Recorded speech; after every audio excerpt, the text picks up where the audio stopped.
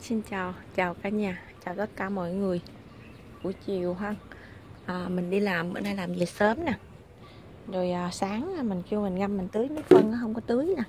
Mình ngâm rồi mình mới bóp nó ra. Đây là mình đổ, mình pha vô một thùng nước như vậy đây. Đó.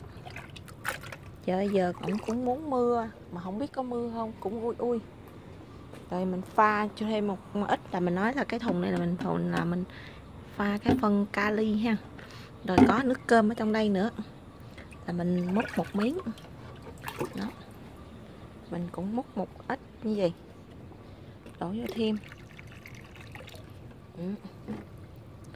Mình coi thử coi quậy nó lên. Rồi là mình không có đổ hết nha, đổ một ít thôi.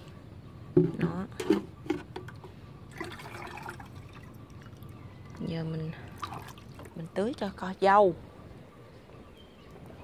Đó, đây là dâu con của mình đây, nó bị nghẹt.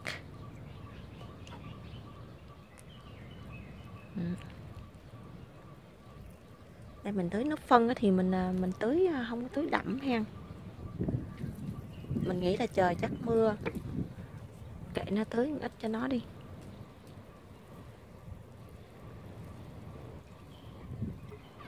Đó.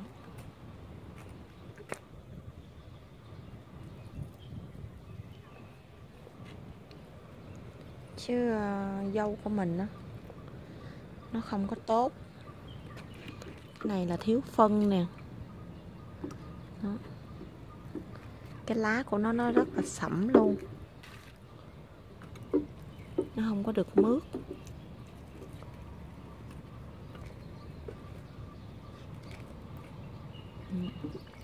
Bữa nay ngó nhiều lắm mà là mình chưa có kịp lấy ngó kìa.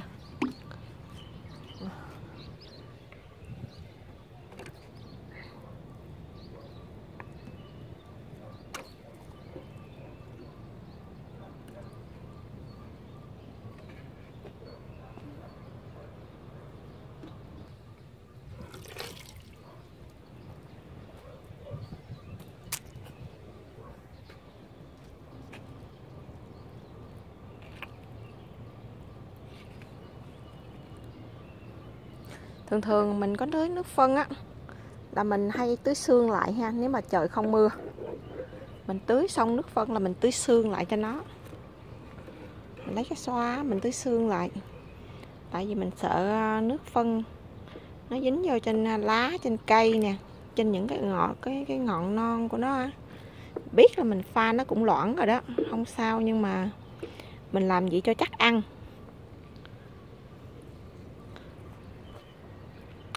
Làm như vậy cho chắc, đỡ phải sợ ha.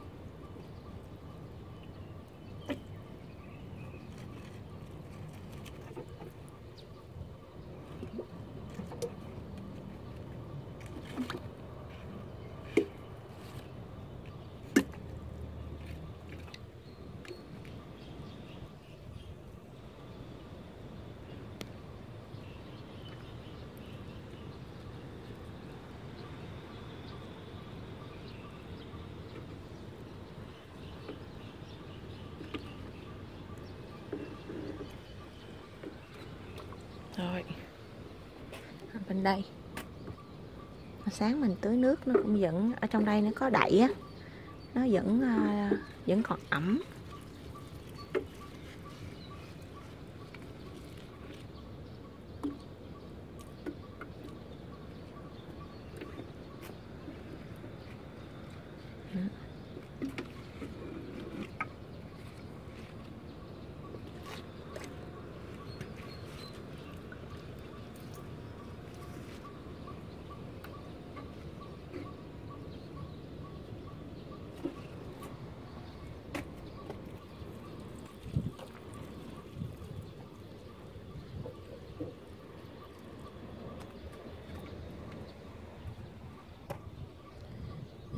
chua này, cái 2 cây này là trồng sao nè, mà trồng chưa ăn được mấy trái nữa là thấy nó cũng còi rồi, tại vì mưa nhiều quá đó. Cái dưa leo mình cũng vậy nữa, mưa quá trời mưa, nó muốn hư hết luôn. Mình cái dâu đây cũng vậy nè, mưa nhiều quá nó bị hư đó, chắc mình nghĩ là mưa nhiều quá cho nên cái lá nó bị nấm.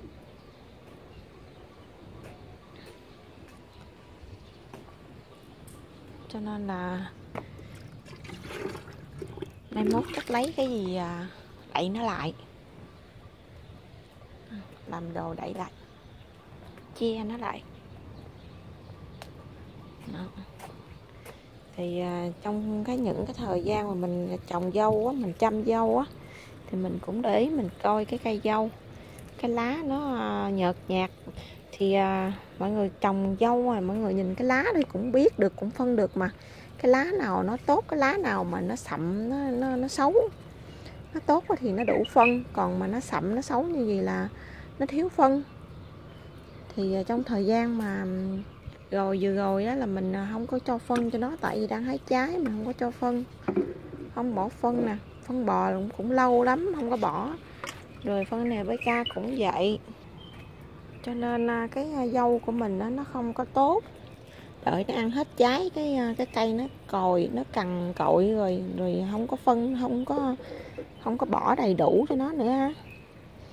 Cho nên là nhìn nè, nó không có tốt đâu, nhìn cái dâu nó xấu lắm, cái lá nó sậm màu rồi nó vàng vàng đó, là dâu của mình thiếu phân rồi. Giờ mình gắn chăm nó lại.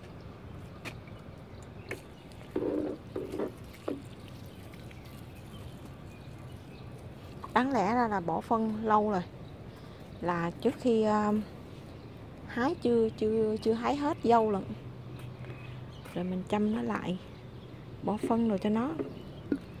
Này mình bỏ trễ quá rồi, mà đợi cái dâu nó phát triển tốt thì một thời gian sau nữa, cũng hơi lâu.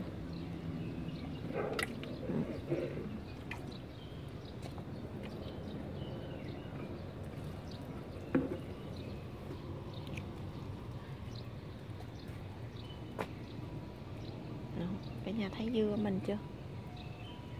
Lần đầu tiên trồng ha, được mấy trái rồi đó.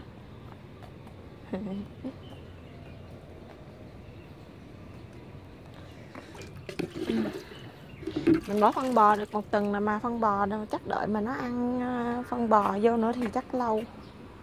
Cho nên là mình muốn tưới nước phân cho nó nhanh ha. Đây là thúc nó cho nó ra nhanh tí ha,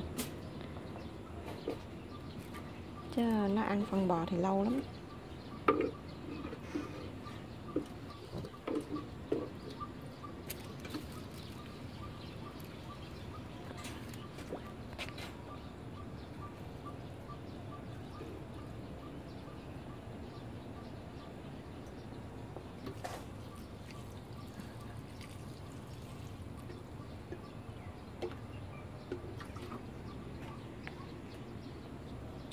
Giờ này là giờ chiều, giờ chiều là cái giờ muỗi nó ra.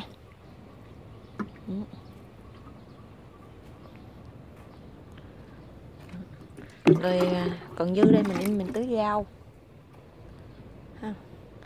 Và cái cây xà lách mình trồng mà chờ cái chân mưa á, ảnh lên thấy thê thảm lắm.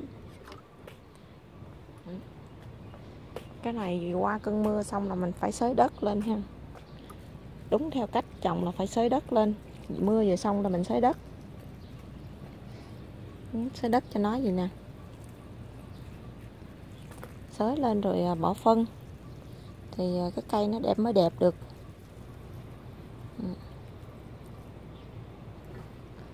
Mưa quá nó thê thảm không?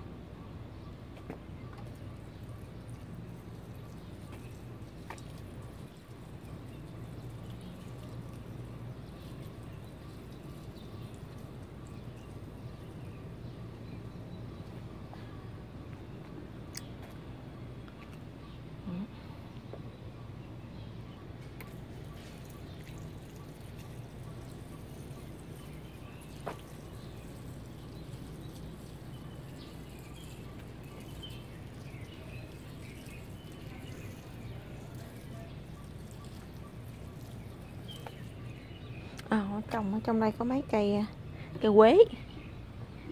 Quế này là quế đỏ ha. Cái quế này là cây màu đỏ. Rồi cái quế mình trồng đang ăn là quế màu xanh, quế cọng xanh. Đây quế này quế cọng xanh đó, cái cọng nó xanh ha. Còn cái quế nãy là cái quế đỏ, cái cọng nó đỏ. Ở bên đây nó có hai loại lận.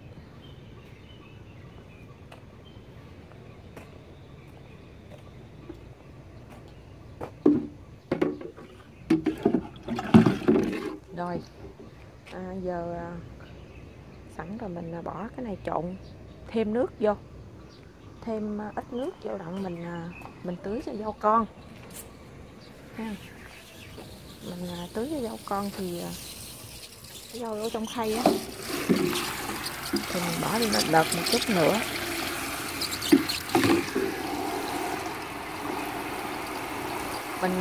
Rau con mình chưa tưới phân lần nào, và cũng mình hồi từ khi mình ươm rau con tới bây giờ là mình cũng chưa có tưới cái phân cho nó, mình cũng không biết mình tưới thì nó ra sao. Thì bữa nay thì mình cũng pha loãng một chút xíu mình tưới coi đó, mình tưới coi nó như thế nào, nó dâu nó có đẹp không, tốt không.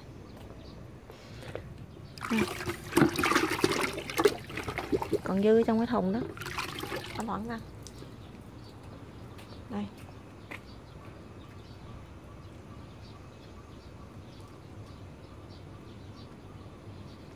Thì nói chung là mình chưa tưới lần nào ha, không biết có bị sao không đây.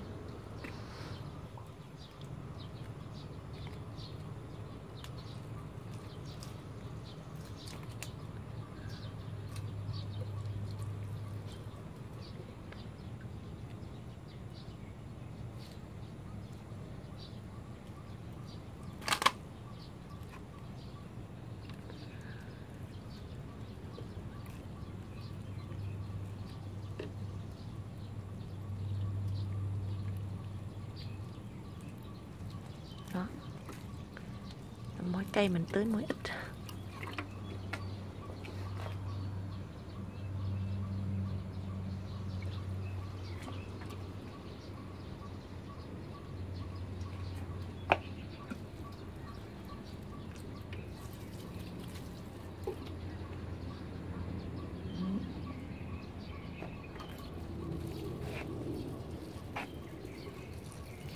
Móng tay mọc nhanh không, mà sáng mình bứng rồi nè, mình nhổ rồi, giờ mà nó cũng lên cao nè. Đây cây nữa, hay là hồi sáng mình nhổ sót. Cái này nước nó bị động lại rồi, đổ nó ra, bây giờ lật. Rồi cái đây mình có trồng đây cho cả nhà xem nó ngộ ha. Cái lá nó ra cái con nè, nó đây nè, rễ nó đâm ra nè, nó rồi nó rụng xuống. Cái lá đây thì nó già, nó rụng hết rồi nè. Đây cái con nó rụng xuống đây rồi nó đâm rồi nó lên này. Ngộ không. Rồi lúc nó còn trẻ thì nó gì, nó mới ra thì nó gì, nó ra nó vừa già một chút cái nó đâm con nó ra nè, nó nhảy con nó ra nè. Mấy cái lá này là con không nè, đó con nó. Mà mình mà muốn trồng nó thì mình ngắt cái này xuống mình trồng, còn không thì nó tự rụng xuống ha. Giờ mũi trời ơi, con mũi to đụng đó. Bữa nay nó cũng tốt lắm rồi đây. Hôm bữa mình mua về nó nhỏ mà nó cằn cội lắm. Bữa nay cũng đẹp. Rồi mình cái này đậu này mình hái được rồi đây nè. Mình chưa có hái đây. Nó ở bên đây nó ăn đậu là ăn kiểu này nè. Cả nhà xem. Nó ăn cái trái xanh, cái hột như gì. Nó hột đậu gì là họ ăn rồi ha. Còn nếu mà họ để già nữa thì như vậy đâu. Cái hột nó hồng vậy nè. Nó cả nhà thấy hột hồng chưa? Đó. Nó hột như vậy đó. Cái này là ăn được hết rồi, mình hái xuống ha. để dưới đất điên hồi mình lấy đồ mình lụm đó.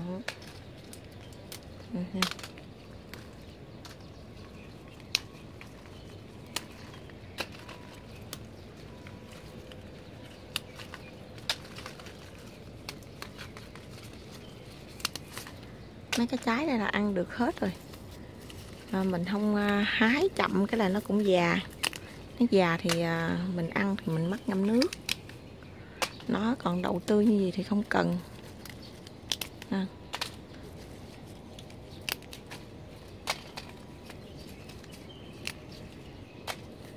này ăn không hết đâu, mà mình hái mình lột xong mình bỏ trong tủ lạnh đi, chứ để nó già rồi. Cái này là ăn được hết rồi nè.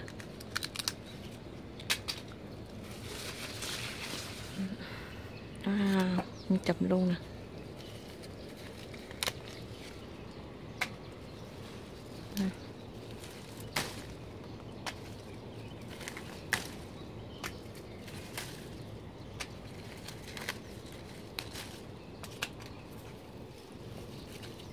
Cái giống đây là mình không có mua ha.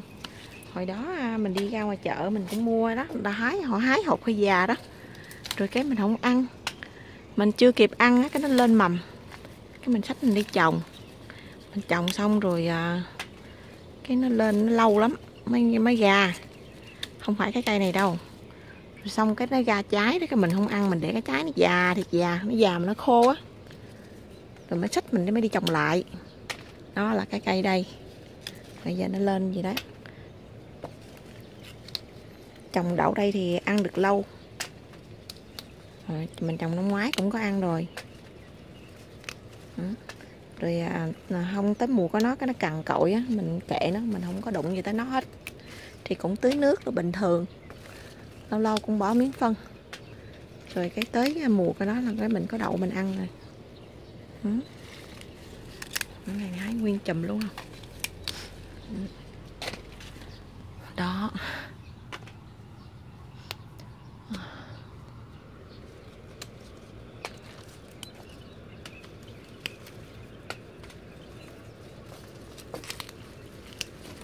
Nhiều ha.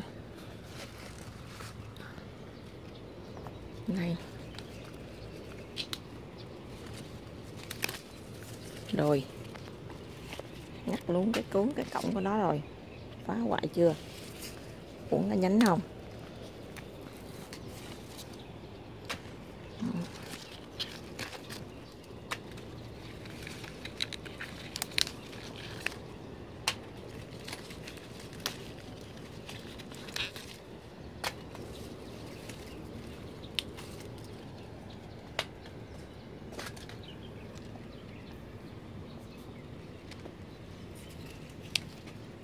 Vẫn còn nhiều lắm cả nhà ơi.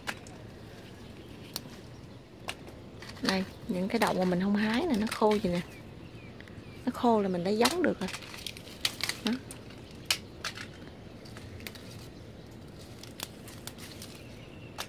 Còn những cái trái đây, cái trái đây thì nó bị hư rồi.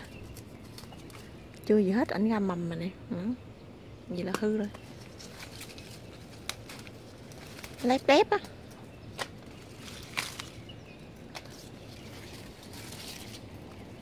Thấy hết ở đây nhiều trái lắm luôn đó. Đó.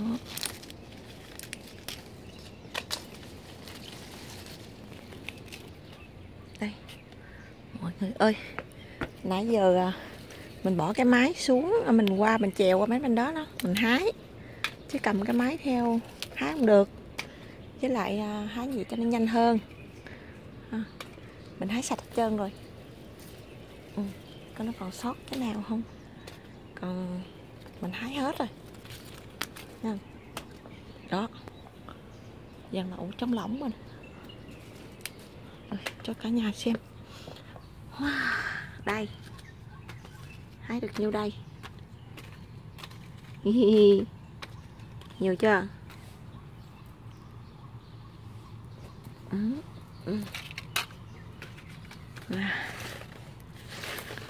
Đó. Một đống đậu luôn. Rồi giờ mình kiếm bịch mình đựng. cái mình lột ra. Đậu đây thì muốn nấu chè ăn là phải lột cái vỏ nó ngoài ăn mới ngon, còn không mình xào thì xào thịt thì hay là hầm thì mình để luôn đó nha. Mình lột cái hột đậu mà nó ra nó màu hồng gì nè là đậu mình nó già rồi nè. Còn cái đậu mà nó chưa già lột ra nó trắng nhách đây là nó già hết rồi nè, già hết rồi, nó hồng vậy nè. Còn cái trái mà đậu khô quá là nó gằn vậy đó. Cái này nó khô nè đó. Cái này khô mà khô cái kiểu nó cũng bị hư gì, tại sao mà nó bị không, tại trời mưa á, nó khô rồi nó già rồi cái bắt đầu trời mưa nó ẩm ướt hoài á, nó ẩm ướt hoài cái nó mọc mầm luôn, nó ra mầm luôn, nó ra mầm cái rồi nó trời bữa nay 2-3 ngày nay nó nắng á, rồi cái nó khô lại cho nên là cái mầm nó chết nó. Cái đây là cái trời mưa nhiều là nó vậy đó, cho nên là những cái này mình không để giống được, mình ăn cũng không có ngon nha. Những cái đây thì mình bỏ, không ăn được. Muốn lấy giống là phải để cái trái hột đậu cho nó nguyên, nó nguyên dạng như vậy mình mới để giống được, nó không bị hư đó, những cái hột đây nó khô, hột đậu khô là nó vậy đó.